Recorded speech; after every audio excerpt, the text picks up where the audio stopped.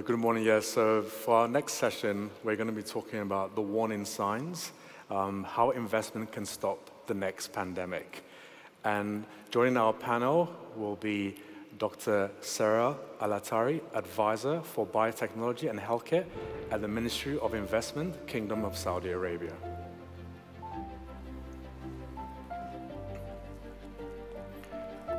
Also on our panel will be Dr. Frederik Kristensen, the Deputy CEO of CEPI, the Center for Epidemiology, Preparedness, Innovation.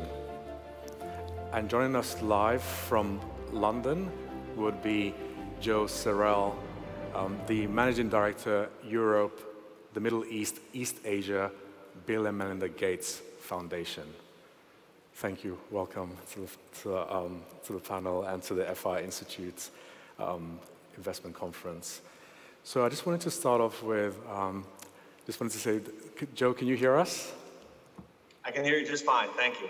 All right, thanks a lot, welcome. I hope everything is fine in London and it's not too cold there. We've got very sunny climes here in Riyadh. Wish I could be with you. Good.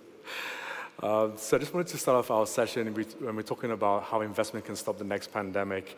And sometimes I had a brief chat with Dr. Sara Althari that sometimes investors always tell you that this is what we think you should invest in. But I always like to throw a challenge to investors and say, okay, would you use your money to invest in this particular technology? So I know probably just starting off might be a tough question for you, Dr. Althari. So if I gave you $1 million, what technology in the health space would you invest in and why? So it's not just tough, I think it's impossible to answer. But first, let me start off by saying thanks, Lameen, and it's a sincere honor and privilege to be speaking on the FII stage and amongst an esteemed group of panelists. So I'm very grateful for the opportunity. I think what you're asking me is just a really fun and creative way of saying what are your FDI priorities, right? Your healthcare priorities. What is the next big idea or the next sort of disruptive innovation? Yeah. And I'm not going to pick one thing, but I will tell you that I'm very bullish on platform technologies, right? And we've seen the ascension and the rapid advancement of these platform technologies as a direct consequence of the COVID-19 pandemic. And so these are, biomolecular platforms, but also, digital platforms that leverage deep machine learning and AI to enable broad and efficient healthcare solutions. On the biomolecular platform side, we've seen mRNA platforms, right, take center stage as vaccine modalities, but their applications, of course, transcend that and are now being explored for things like cancer therapies and as therapeutics for rare diseases like cystic fibrosis and other unmet clinical needs.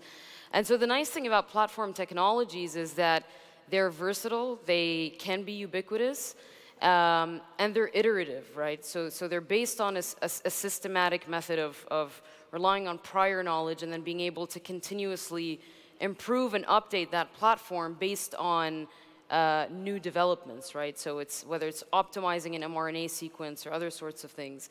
And so they allow us to respond very rapidly to new threats, right, as we've seen with COVID. Yeah. And then, of course, the digital side is, we've seen the ways in which AI and other smart algorithms have enabled things like, virtual care and remote monitoring. But these digital technologies are also integral to the business models of platform-based companies, right? So they assist across the value chain in terms of optimizing drug design, optimizing, clinical trial grade material, and then even downstream production, so drug product design and downstream advanced manufacturing processes. Yeah. All right. Thanks a lot. So just to conclude, so you would advise people to invest in platinum technology, but for platinum technology, do you see any kind of, are any dangers to do with security, obviously cybersecurity, and how you managing or mitigating that? Are you investing in other companies that are also looking at that aspect as well? Yeah, so I think, you have to look at IT infrastructure holistically, right? So data governance, legislation, and standards is very important. There was a a lot of anxiety after the completion of the Human Genome Project as to, you know, how people would use and utilize and manipulate these data. Of course, I think we're well beyond that stage in terms of the way that we perceive the threat of data. But I still think IT architecture and capacity and being able to strike that balance between, you know, having comprehensive data sets that can be used in a cross-institutional basis to leverage, you know, epidemiology, but at the same time maintain a reasonable level of national security and patient anonymization and those sorts of things. Okay, thanks a lot, Sarah. My next question will be directed to you, Dr. Frederik. So can you please tell us, from the incredible work that's been going on at CEPI, what you think governments should invest in to sustain and have a more robust health system for their population, especially in light of the pandemic, and also preparing to avoid a devastating effects of a pandemic? Thank you. Yeah, thank you. And thank you for the invite and for being here. Pleasure. I'll align very much with what Sarah's just commented on in terms of, I think the short answer is, you know, research and development and innovations are still very much needed. I think the longer reflection is that, you know, as a public health physician and economist, I've been struck by how this pandemic has demonstrated the interconnectedness between science, health, finance, and global development and security. And you know, on the one hand, we've seen really a revolution in vaccinology with the mRNA vaccines, but also other platform technologies like you know, vector-borne vaccines coming out of, for example, Oxford-AstraZeneca collaboration, which has now been given to close to 1 billion people on the planet. So these platforms have been, you know, tremendous achievements. But on the other hand, we're also seeing the amazing inequity. You know, today, about 50% of the world's population has received 1 dose of a vaccine. In the low and middle-income countries, it's less than 3%. So it's clearly also demonstrated the you know, failures of the global system at sort of the macro level.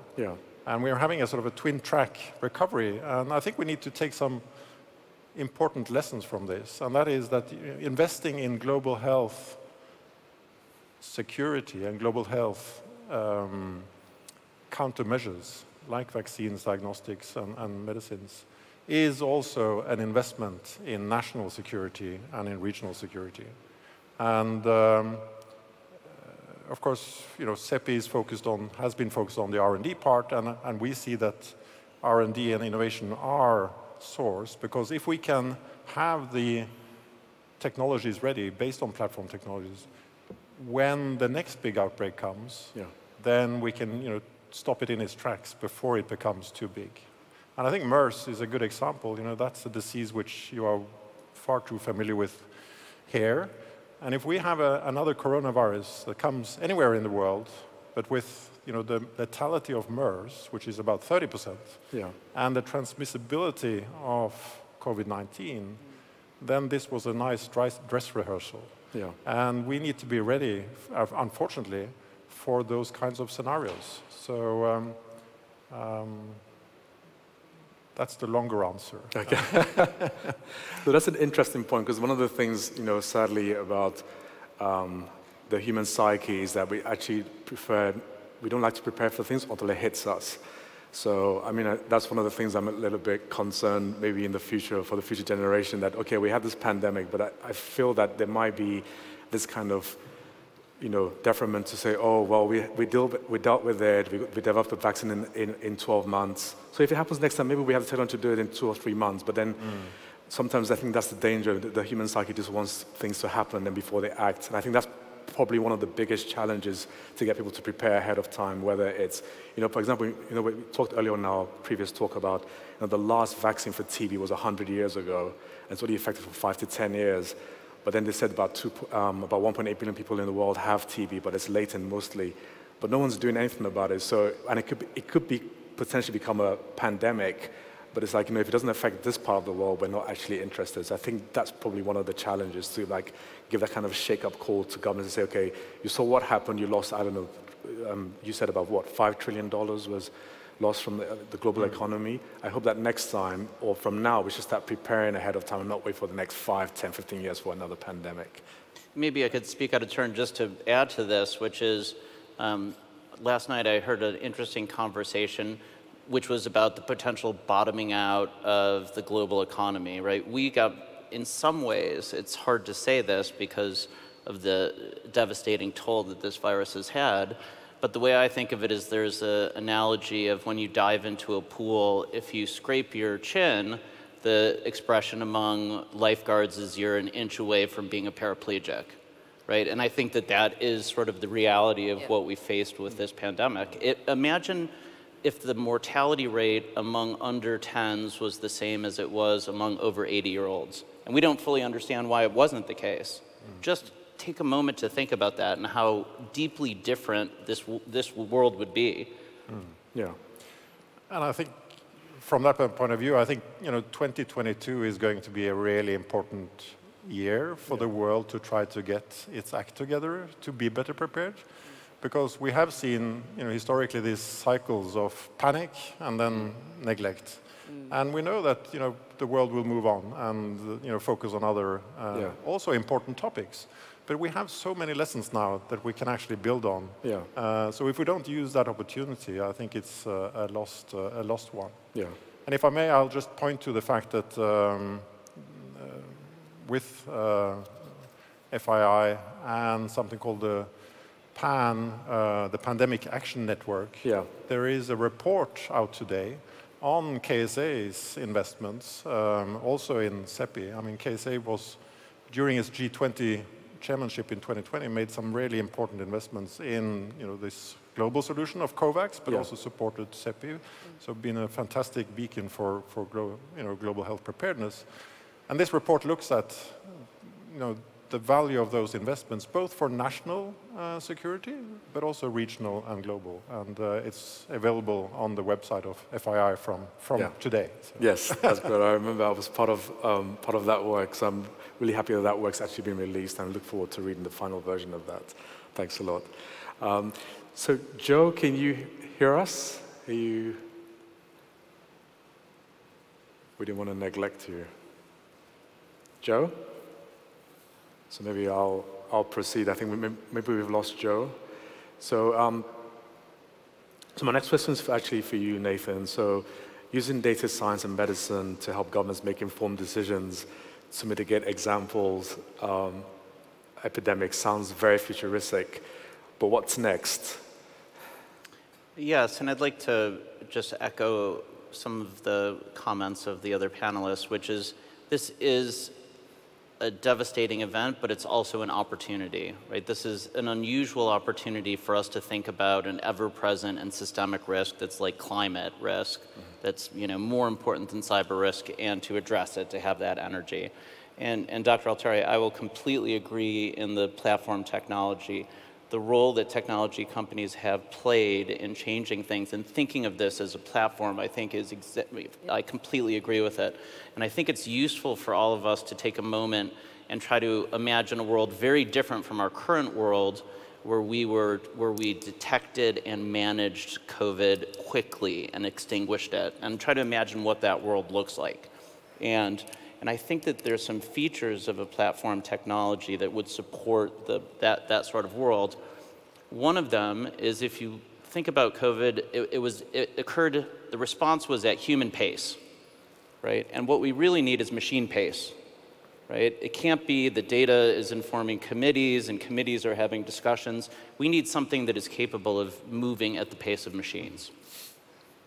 The second point I would make is, think about the time it took us to ramp up to being able to have appropriate diagnostics and to test and manage this, right? In my country, the United States, which arguably invested more in pandemic preparedness than any country in the world, it took us many months to be able to have appropriate diagnostics, even to identify COVID in the population. We need always-on systems that are capable of monitoring the whole range of possible pandemics, known, unknown, unknown, unknown. And those systems need to be always on constantly. They can't be turned on when you have an epidemic. The other thing is there's a set of silos.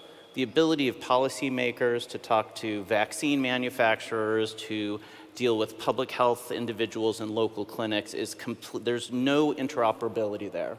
So what we need is the capacity for the same set of data, the same set of models, the same monitoring information to be able to be used in different ways by people making policies. And they need a common language to speak to each other, and that hasn't been the case in previous, in this particular epidemic. And I think if we do those things, the way that I think of our response is a little bit like a sledgehammer. The way that we use quarantining, the way that we use lockdowns, probably even the way that we deploy vaccines is a sledgehammer. But if you had a world that had this interoperability that was always on, you could move to being a scalpel, right? Exactly what population does need to be quarantined, and who needs to, what is the vaccine needs and diagnostic needs. And I do think that we have a once in a lifetime, once in a generation, maybe once in a century opportunity to focus the world's attention on the tremendous needs and, frankly, markets that are going to be associated with these risks, and to come up with the kind of technology that can address them. I think that's a good point. Just following the last point, Nathan, you talked about, in fact, when we were developing the AI robotics roadmap at the FI Institute, we came across a company that were doing some really innovative work in terms of developing algorithms to inform governments about when people should wear masks, where should they wear masks, who should be vaccinated. But just another point that came to my mind, maybe one of our earlier conversations, was the concept of, not having this one-size-fits-all approach, looking at molecular diagnostic, and I know Dr. Sara is into this area. There's no, I don't know, I'm not a scientist, I'm just innovative thinking. I'm thinking to myself, is there, even if it's whether it's the mRNA vaccine, is there a way that technology can be used to develop vaccines that are specific for different types of genetics, for example? I'm just thinking, this is a out-of-the-box question. I'm not sure whether Dr. Sara wanted to answer that, or Nathan, you had. So, first of all, I completely agree, especially with the point on always-on systems, and especially having healthcare capacity that can deal with these sorts of surges that we experience with pandemics, while also being able to maintain, essential services, right, for patients. So what you're describing is exactly the essence behind platform technologies, is whether they're, emerging microbiome platforms or genetic information-driven platforms or viral vector, mRNA, and then you apply those and you modulate and you iterate based on rising demand or various needs. But I think, if we look at it as a risk distribution, right? And investing, we tend to look at the kind of the average consequences of a risk distribution as what we think about, right? That's what typically makes the headlines. But these events like pandemics or depressions, right, are the tail ends of this distribution. And that's what we need. So we need to invest in solutions that allow us to address these tail ends. And these will inevitably have spillover effects that allow us to address the entire spectrum of infectious disease risk, right? And so, worst case scenario, you'll end up over-investing in having fantastic primary healthcare systems and public health institutions. And yeah, you might over-invest in vaccine research and drug development, but that's not money gone to waste, right? That will serve the purpose of just having a more robust foundation to address these risks when they come up, whether it's once in 100 years or more frequently than we expect. Okay, thanks a lot. Joe, I saw you came on and then you went off. I don't know whether you can hear us. I can hear you just fine. Okay, great. So my next question goes to you. So, the Gates Foundation works at the forefront of health challenges across the world.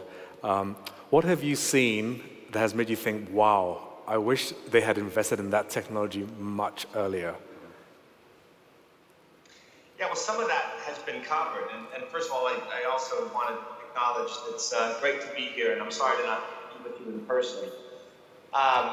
I think some of the specific innovations, technology platforms have been noted already and by some of the panelists. And I think RNA vaccine platforms is something that the Foundation has been investing in for nearly a decade, even though many thought that RNA platforms weren't technically feasible. I'm glad that along with the Foundation, others stuck with it, and it has proven to be the backbone of the response on the vaccine side for this particular epidemic. Others on this panel will be better suited to talk about specific kinds of technologies. We're investing in a range. We haven't talked about antivirals, some treatment options. We saw some great progress in the Merck product that was just announced, and hopefully will be available in both high-income and low-income settings in the near future. Diagnostics, obviously, is another thing that I think, looking back, we'll ask ourselves if we invest enough in some of the diagnostics that could help track and monitor and be part of a public health solution in the future. You know, for me, as I'm listening, I'm also thinking about the role of governments and the role and the need for collective action. In this case, I'd say the world came up a bit short in terms of trying to work in a more cooperative, multilateral fashion.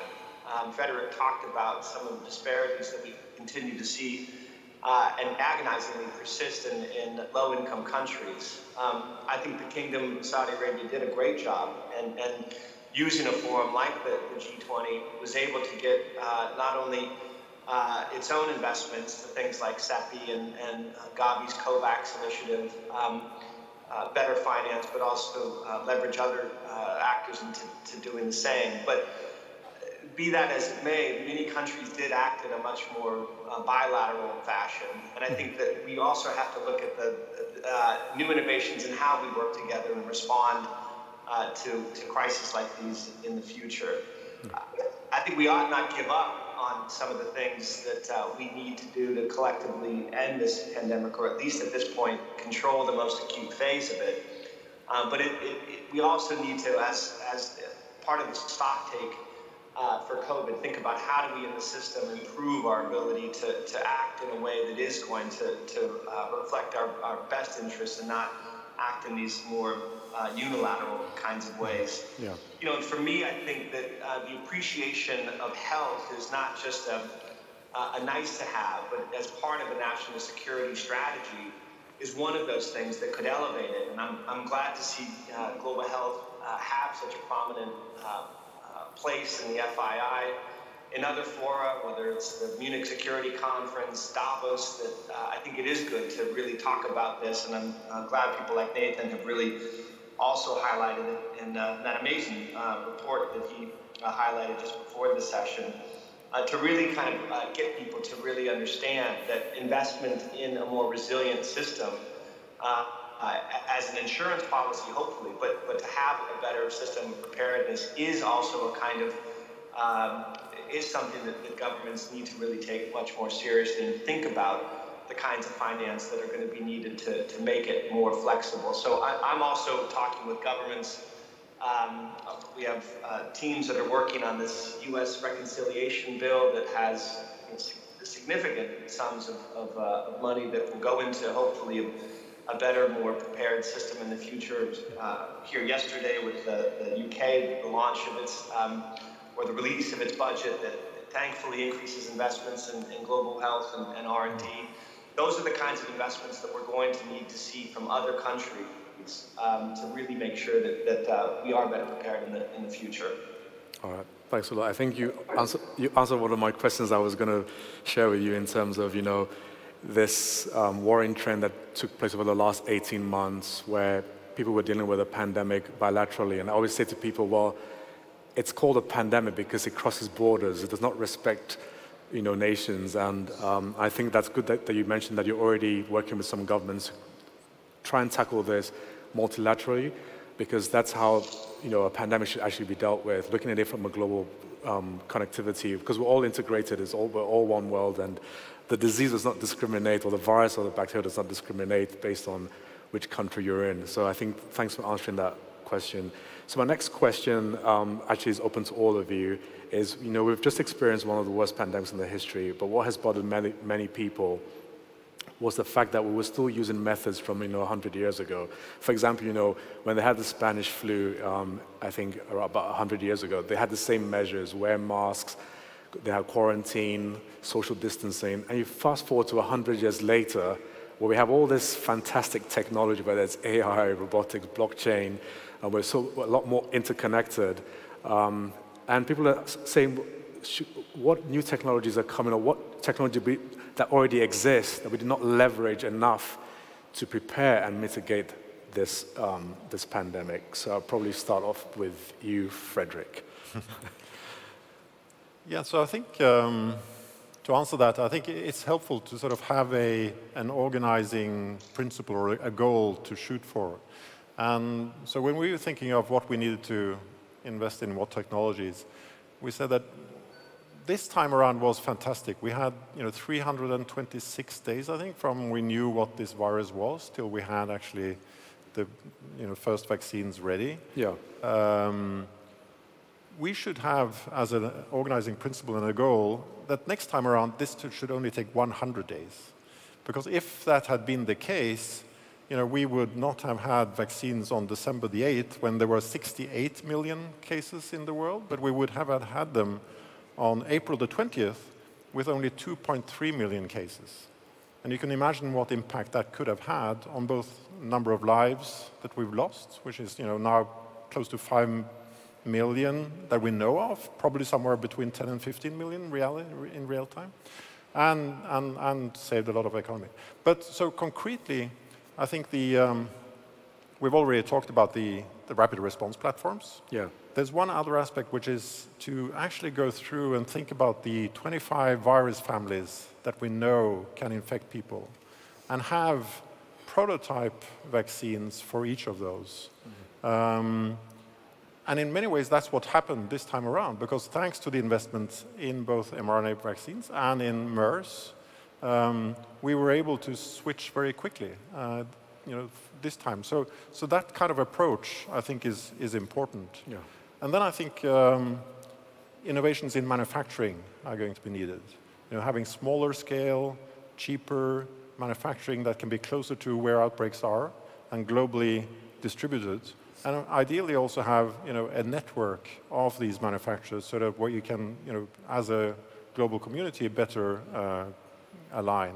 Because I think it's, like Sara was pointing to, there are so many positive spin-off effects of these kinds of investments. Yeah. That you can use these manufacturing sites for ordinary diseases in the other tail end of that curve. Yeah.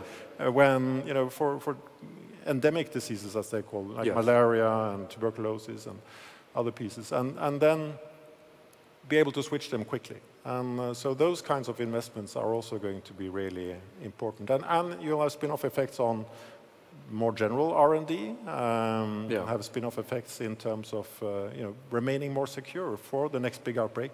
And we have to remember that there's also now, with the ease of using these technologies, there's also an increased threat of man-made disease outbreaks. Yeah. And so, having these investments as, security from that perspective is also really important. Okay. Thanks, actually. I really liked some of the points you mentioned.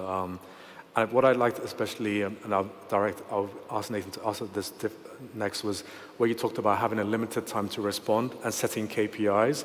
So for example, if there's a record of, 10,000 people have just died from a particular disease in this village or this city, what are we waiting for? And I want to go directly now to Nathan. The same question I asked all of you, but I know that obviously when we developed the index with Metabiota, they have an AI algorithm. In fact, they picked up the coronavirus first before the WHO. So perhaps that's maybe that kind of technology, using that technology and scaling it up so it's available faster. So over you to Nathan. So again, I think in our ideal worlds, we don't have to rely upon development of drugs and vaccines, right? We will have to do that, but we catch these things and manage them in a fundamentally different way, hopefully using technology. And I think that there is good news in terms of technology. Even in the last 5 years or so, molecular diagnostics have fundamentally changed in a way that permits us to imagine monitoring for new pandemics in a different way. And I think it's worth just taking a moment to talk about this. This is the field of cell-free nucleic acids. So if we wanted to understand all of the viruses in an individual, you would have to sample brain tissue, cerebrospinal fluid, nasopharyngeal swab. So it's basically impossible to know viruses pragmatically in individuals historically. Cell-free nucleic acids means that there's little bits of DNA, and this is the technology that's been used for liquid biopsies, for eliminating amniocentesis, for fetal diagnostics, and also for cancer diagnostics, now can identify microbes. So microbes from a little bit of blood can diagnose all the viruses within an individual. So you could imagine a system where there was molecular diagnostics that was in a closed loop optimal system with modeling. So you're constantly modeling what's going on, you're sampling using these molecular diagnostics, and you're identifying things quickly and responding to them. I just wanted to also address this sort of global, local issue. And I think this is one that's easy to get wrong, which is these are global phenomena, and you need to be monitoring global events. But response is fundamentally a local phenomena, right? And the way that I increasingly think of it is these sorts of platform technologies that are using molecular diagnostics and modeling to monitor in an optimized way and respond kind of, again, with a scalpel rather than a sledgehammer. And I do think that we can imagine a world in which, and I'll make a prediction. I predict within the near future, let's say 5 or 10 years, that there is, let's say, a smart city or municipality that has the capacity to know virtually all the viruses in all of their citizens all the time. And if you imagine that world, and I think the technology permits it, technology that exists today, right? Not that it's cheap, not that there's not risks associated with it, but we have the technology to imagine that. And if you imagine that world, the capacity to respond and extinguish events quickly and dynamically in a surgical way, rather than using the shotgun approach that we've had. And I think that that is the world that we need to aim for, and I think technology has permitted that kind of transformation in other sectors. And I think it's these kinds of systems that will be, fundamentally necessary. Okay, so you heard it here at the Future Investment Initiative Conference, the prediction that within the next 5 to 10 years, there'll be a smart city in the world that can actually have all the data to manage population's disease. So over to you, Sarah. Do you want to repeat the question? No, that's fine. Okay.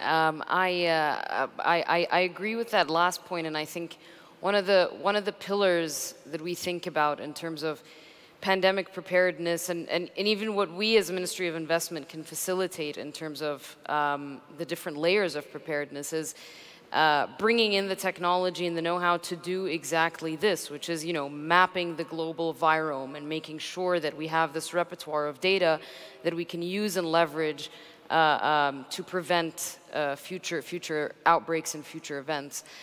So I couldn't agree more.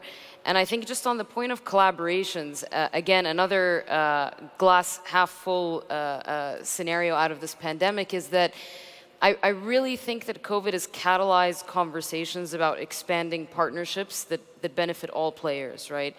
And so, these synergies between biotech and pharma and academia and platform companies and data providers, they've always existed.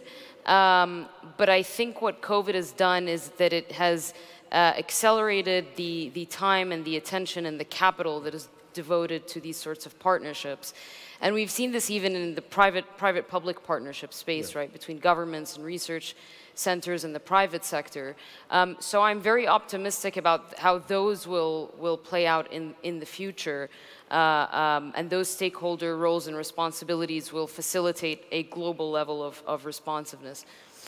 On the technology side, I think for sure, data, right, AI and smart algorithms for detection, early diagnosis, prevention, and all of the applications that we described. We've seen early seeds in various universities and various collaborations between universities and hospitals of this cutting-edge research as a result of COVID. So things like, you know, tens of thousands of audio inputs to diagnose in a smart way how a COVID cough sounds like versus for symptomatic COVID patients versus other coughs, or things like you know, smart image analysis of hundreds of CT lung scans, right, to diagnose COVID as well, and developing those algorithms. This area sort of machine diagnosis, I think, is going to be really important in the future. But I do want to highlight that it's, you know, the scope for where technology can go now post-COVID is phenomenal, but what's happened is also very remarkable. If you think about, you know, a number of vaccines, novel vaccines, right, being developed in under a year, as in developed, designed, authorized for use in under a year, where the industry average is, you know, just under 10 years, about around 8.2, for new drug development is a feat in and of itself, and I think will set the stage for how we innovate moving forward. Yeah, thanks a lot, Sarah. I actually liked what you mentioned about, you know, using AI technology to detect exact symptoms like a cough. Like, you know, just maybe a small anecdote, whenever we're like in a packed area and if my wife hears someone cough, she already thinks, oh gosh, do they have COVID? But it's like, I say, well, TB is cough as well. The other diseases that come from coughs and flus. So it'd be good that obviously there will be a way that that can be detected, but obviously not something that will be invasive, where you're like on the underground and someone coughs and then there's a speaker, oh, passenger X has just coughed and has COVID, please depart the train or something like that. But I think that's fascinating, there's technology like that. I think that would be really fantastic, because one of the things, of course, is, you know, that why COVID spread so fast, because people were not able to detect it early enough, especially epidemiologists were not on point there. They didn't have enough. A lot of countries don't actually have enough epidemiologists to detect things like that. So faster diagnosis, I think, would be fantastic. I think I've heard about a company that's looking at, even for TB, trying to bring it down to about, I think, a couple of hours. One of the reasons why TB spreads so fast, as you know, is because sometimes in some rural areas it takes about a week to detect whether someone has that. And by that time, they've gone back to their village, they've coughed on everybody, and sadly, maybe some people might have passed away from that. So Joe, did you want me to repeat that question that I asked everyone? No, I think I remember the question. Okay, all right. And I think if I got it right, it's also talking about what are the things that we have, sort of the old school types of innovations that we've had at our disposal that maybe we haven't utilized as much. I mean, one of the things that I think should be mentioned is the WHO.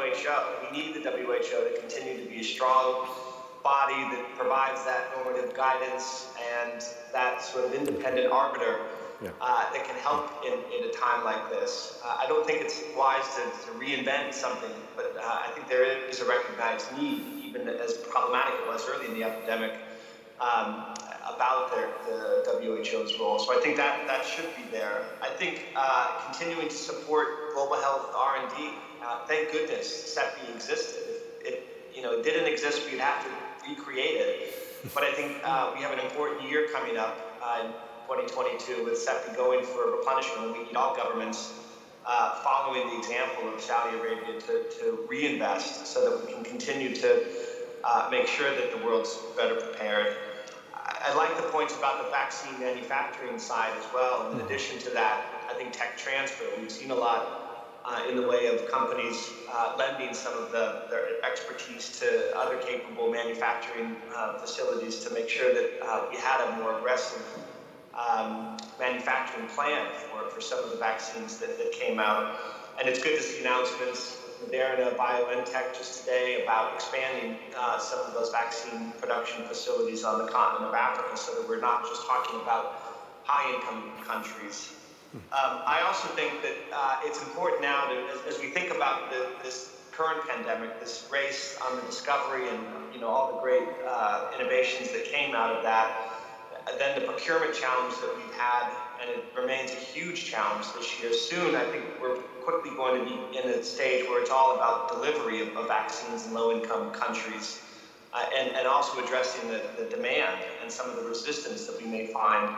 So how do we also just make sure that on the delivery side, some of the same great innovations and creative thinking that went into the discovery, we also can apply to delivery, and likewise on the behavior acceptance, making sure that we also invest in reaching people and educating people about the importance of these vaccines as part of an overall public health strategy. Next year will be really important too, to just re-emphasize the importance of strong public health systems.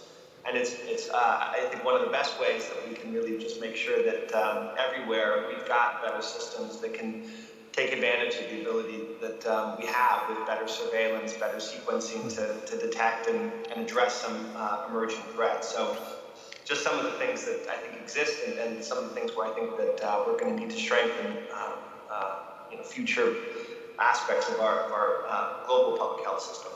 Thanks a lot, Joe. I really like the point you mentioned about investment in education, especially just, like I remember former colleague I used to work with, she was at the forefront of the Ebola virus, and one of the things she mentioned is that they basically had to deploy the army just to force local populations just to do for basic hygiene. And that was one of the ways they actually stopped the Ebola virus getting worse than it was in Sierra Leone. So I think that concept of investment in education, I think a lot of people are now very sensitive about hygiene. It's very rare for you to shake people's hands now. So I think one of the things, just investing in education and health is very, very important. I'm very conscious that we only have about 1 minute left. So what I would do, I'm not going to go into other questions, but I just want to see if there was any parting shots from the panel on in terms of where we should focus in terms of technology or collaboration. So I'll probably start off first of all with you, Frederik. Well, thanks for the great comments, and I think I would like to summarize it in 4 points. I mean, I think we've heard we need, better political leadership and governance and coordination. We need financing ready to go, consistent financing in the inter-pandemic periods, but also surge financing. We need to think end to end, all the way from predictions to surveillance, to R&D for medical countermeasures, to delivery. And fourth, and not least, we need a paradigm of thinking equitable access. How can we get this out to the whole world? I think science has paved the way out of this pandemic, and will pave the way out of the next one as well. But we need to make sure that we have the vision and the cooperation that the benefits of science can actually be achieved for all. Yeah, thanks. Sara? So thanks also for a fantastic conversation. I would sum it up by just saying that, I think we've witnessed, again, as a consequence of COVID, what folks have dubbed the great biotech acceleration. So I'm very excited about what the future holds for the sector. I think some lessons learned are, of course, investing in these reimagined public health systems that we've been talking about today. Stronger collaborations and partnerships. I think innovating in spaces where we can collapse and condense timelines like clinical trials and detection methods. I think also better integration of digital technologies and making sure that we have the right IT infrastructure and the quality of data that allows for sort of cloud-based interoperable data sharing in, of course, a safe and ethical way. But I also think, the fundamentals like building talent is of prime importance for us as a kingdom. And we understand that talent and human capital is really the bedrock of this sector. And then, of course, handling complexity, right? So we've had to rethink supply chains and understand how we can facilitate quick scale-up of new biologics. And then finally, of course, improving commercial and development processes. So a renaissance in R&D of infectious diseases. Thanks a lot. So I've been told that we need to end, so maybe I'll just give you maybe 10 seconds, Nathan. 10 seconds. I think a shared language, and it's related to a common IT infrastructure. To enable WHO has a critical role, next generation monitoring has a critical role. Modeling has a fundamental role, but we need the capacity to permit WHO to be able to speak in the same language as a vaccine manufacturer, as a local health organization, and frankly, and I'll leave this perhaps with this crowd, is to financial institutions. So financial institutions, industry, corporations are holding tremendous risk. They need access to these same tools to de-risk our common, all features of our society. This really is a systemic risk like climate, and it needs to be addressed in such a way that addresses all these different features. All right. So thanks so much, my panel. You've been fantastic. I was writing here because I actually was learning a lot from you guys. So this is actually my notes. Not to ask you more questions, but to say, wow, I've got some really good tips here moving forward, and hopefully put this into some kind of paper and share that with the world. So thanks so much to my panel, and I wish you all the best and success and safe journey back to your countries. Thanks a lot. Thank you. Thank you. Thank you.